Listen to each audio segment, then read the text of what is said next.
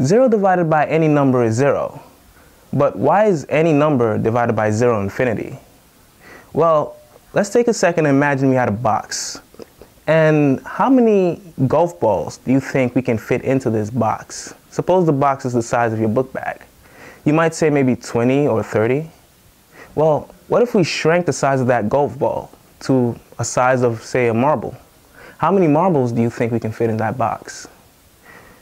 What if we take it a step further? Suppose we shrank this marble to a size so small it was pretty much the grain of sand. How many grains of sand do you think we can fit into that box? Maybe a few thousand? 20,000? 30,000?